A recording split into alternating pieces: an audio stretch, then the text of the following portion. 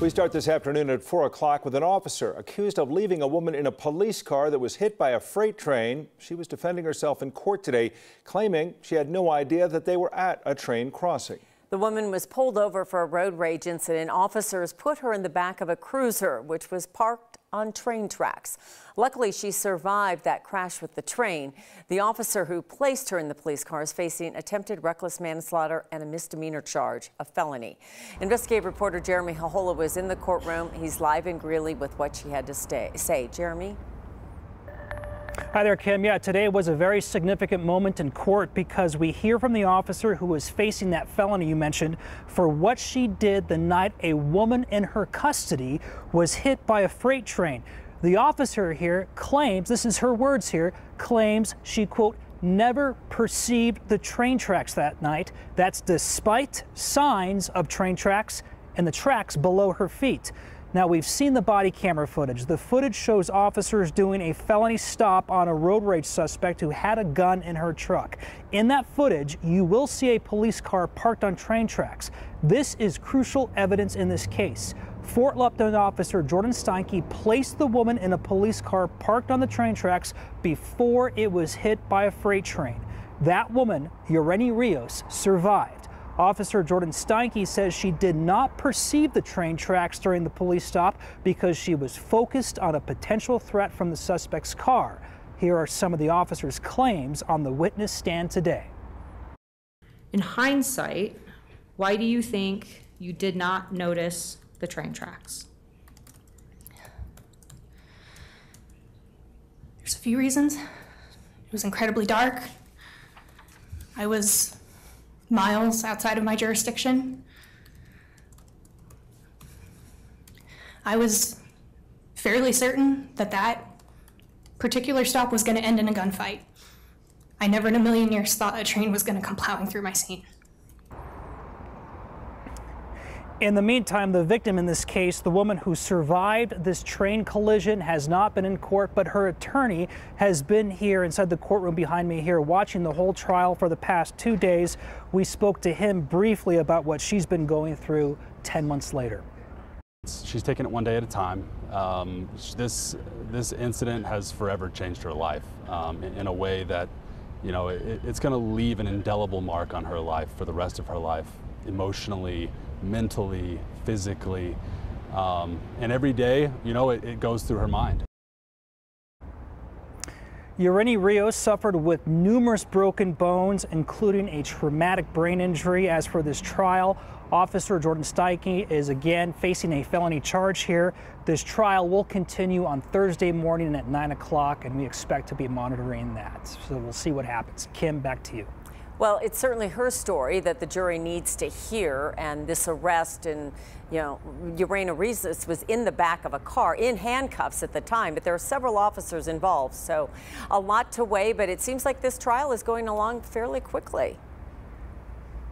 Yeah, they've talked to a lot of witnesses, and they've heard from police tactical experts who say sometimes when officers are doing a felony stop, sometimes they are so focused on something that they miss something else right next to them. So we'll see what the judge decides in this case in the next few days. That's right. It's a judge. Thank you for pointing that out. Thank you. Thank you, Jeremy.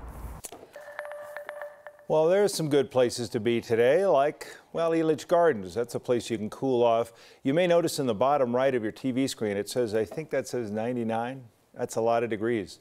Well, just add a zero at this point. Just go 100. Kathy's joining us now. The very hot stretch continues this week. How hot did we actually get today? So far, 99 degrees downtown. Not quite that warm at DIA yet, but I'm wondering, where is everybody at Elitch's and at Waterworld? I didn't see anybody in the water. A lot of people, instead of going into the cool water, will come inside and watch 4 o'clock at 9 news. As they should. And then at the end of the show, I was thinking maybe they were napping. Yeah. But that too. I mean, that's what I would be doing. But No, good for you, Tom. Yeah, I think Hi, everybody. That's the right thing to do. So thanks for coming into the air conditioning and watching us today. We have another hot summer day. We're watching some of the clouds building off to the west and east because yesterday, a little thunder, a little lightning, a brief shower for some areas, and that's something we could see again today. Not doing a lot to cut the temperatures, though. 95 currently at DIA, 105 in Pueblo, 101 in Lamar, 102 in Grand Junction, 100 in Ray, 99 in Sterling. And heat advisory, something we're talking about again. Colorado getting in on the action for excessive heat.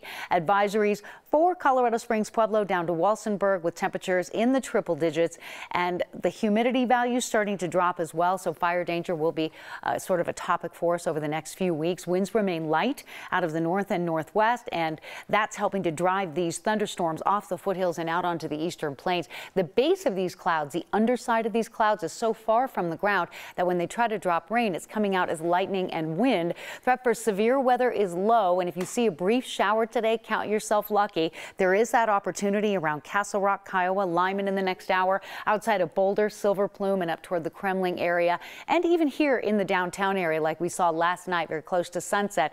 You may see a brief shower. These storms are moving. They're not hanging around very long, and Storm Prediction Center does not have us in the outlook area for hail-producing storms or severe storms today, which is always good news. Futurecast showing a stray storm early and then clearing. We do this all over again tomorrow. So we're close to 100 in many areas now. We'll drop about 10 degrees by 8 o'clock, another 10 degrees after about 10 o'clock tonight. Tracking those isolated gusty storms on radar. We'll give you another peek at that. And then when we see cooler weather and a good chance for rain, we'll have that with the extended forecast that's coming up. Thanks, Kathy. When setting a goal that has never been achieved, it's probably good to set low expectations. Denver Mayor Mike Johnston wants to end homelessness in the city in 4 years, a goal that no major city has reached. Yet he plans to get 70% of that way there by the end of this year. 9 News reporter Marshall Zellinger got an update from Johnston today on his fast-tracked effort to get the unhoused into housing. It is July. That means he's got, what, 5 months to make this happen? Yeah, and today's update was that the Emergency Operations Center opened yesterday, so that doesn't quite get us there in 5 months right away. And also that the city has applied for grants from the state and also from the millions that will be available under Proposition 123, which voters approved on last year's November ballot, which dedicates a portion of the state's income tax specifically for affordable housing. Johnston admitted that encampments cannot be moved or swept until there are housing units available to move people into. He explained to 4 different types of housing he wants to offer and find for these people who are unhoused. Empty rental units, hotels that can be converted into shelters, micro communities like his tiny homes idea, and large commercial buildings that can be converted into housing options. But he also admitted that the city cannot go to the encampments to close them until the city has housing to offer.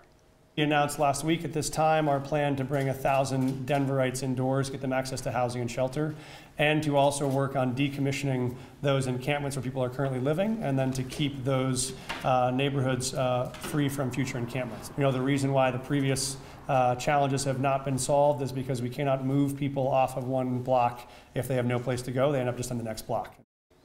When the city has housing options, what happens to those on the street who are not interested? Johnston told me that he will not have the city arrest someone simply for being homeless, but if there is a crime being committed, someone can be arrested for that crime. Also, that encampments will be decommissioned, or I think that's just a fancy word for swept, for public health and safety reasons, or infringing on the city's right-of-way or someone's private property, which does not quite sound any different than the previous administration. And that's what we're going to say. What separates this from what Mayor Hancock said? I mean, many people have identified this as a huge problem. So I think the one thing right now is that he says the difference is that when you go through an encampment, you cannot do that until you have a housing option. That it's not just we're going to fence this off and now you just can't live here anymore. It's we're going to close this or perhaps fence it off. But here are the places we have set aside now. Which one do you want to go to? But I'm also not going to arrest you if you choose not to. Okay. You are going to be following this. So it's July. On your mark, Marshall. Let's see what happens by December. Okay. No kidding. Yeah. Yeah. Homelessness really isn't just a Denver issue. All of Denver's suburbs suffered some kind of an increase in their homeless population this year. The Jefferson County is a good example for this. During this year's annual point-in-time count in January, we talked about yesterday, volunteers counted 854 people living in shelters and on the streets in Jeffco, and that's up 350 people from the year prior. The number of people living on the streets in Jeffco increased by 152%. The data will help providers in Jefferson County apply for funding to help more people out. And one provider says that increase in people without shelter points to another huge need in the county. Our unsheltered number rose drastically. That also makes a lot of sense here in Jefferson County. We don't have a shelter for people experiencing homelessness in Jefferson County, so there's not a space for folks to go. Casey Ratliff with Family Tree says she is noticing a shift in public perception of homelessness as people on the streets become more visible to folks in the suburbs. And she says she's seen a lot less of that not in my backyard mentality when it comes to providing resources, which could help Jeffco progress towards helping more people. We'll have much more on those numbers in Denver's suburbs coming up at 5 o'clock. UPS and the Teamsters Union have now reached a tentative deal to avoid a labor strike. The Teamsters Union represents some 330,000 UPS employees here in the U.S. So what they've reached is a 5-year deal. The Teamsters GM says the new deal will raise wages for all workers, create more full-time jobs, and provide more workplace protections and improvements. Simple things like air conditioning and cargo ventilation in delivery vehicles. Shocked, but excited. You know, just for the simple fact that, you know, talking about strike, tensions are high, emotions are high. This is good. This is a start. I mean, the language is there, but if everything they said is true, we're happy about it. The tentative agreement has been reached. Now reps from UPS and the Teamster locals will meet on Monday to review and then recommend the deal. Then the member voting will start on August 3rd. In about a month, federal student loans are going to start to gain interest. So a few weeks after that, millions of borrowers will once again have to make a student loan payment for the first time in 3 years. 9 News reporter Jaleesa Irizarry explains why some Coloradans won't have to make that payment and what one college is doing to help their students.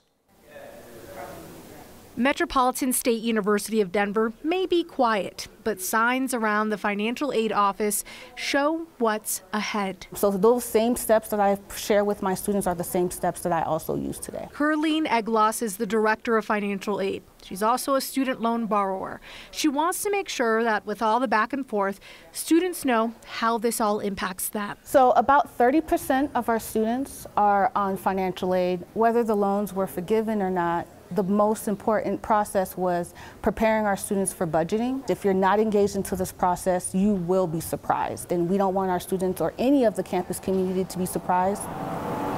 Surprise is what likely thousands of former College America students were today when they found out their loans were forgiven. This is truly a new day for these student borrowers. Attorney General Phil Weiser, alongside the U.S. Department of Education, announced $130 million worth of student loans will be wiped away between 7,400 students that attended College America Colorado campuses. These colleges have since closed down, but according to Weiser, the College America's parent company misrepresented the salary and employment rates for its graduates. By giving them debt relief right now, we're giving them a new opportunity.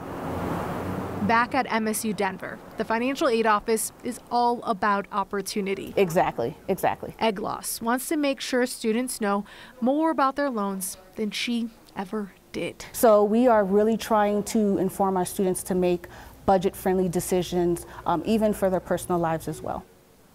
Democratic Attorney General Weiser says those borrowers that attended College America schools in Colorado will be notified about the forgiveness next month. Now, to be clear, MSU Denver is not affiliated with College America. MSU Denver says they're trying a number of things to have their students better understand the repayment process. That includes hosting a few podcasts. There's a lot of money in limbo here. Depending on how this eventually falls one way or the other, there will be another swing, another try at getting this done. But there's a lot of money that is hanging over people's heads and in the entirety of the economy. It really is. It's a stressful thing, and I think something that a lot of 18-year-olds that sign on that dotted line don't realize is that money follows you for a very long time. Take it from a 33-year-old still paying student loans. But it's one of those things that you really need to be educated about. If I could go back in time, I would learn a little bit more about my student loans and the interest rates and all that jazz. But it's one of those things that MSU Denver is trying to kind of right the wrongs in a sense of making sure that these students know what they're doing when they invest into their education. Maybe a good college course. Wild, right? You're already in college. I know, that's the problem. You had to put the money down the loan to get that class. That could be a great freshman 101 course, I say. It is a good freshman 101. Make your decisions wisely as you move along. Exactly. Okay, Jaleesa, you're going to make it. We believe in you. Okay, thanks. Just to have it.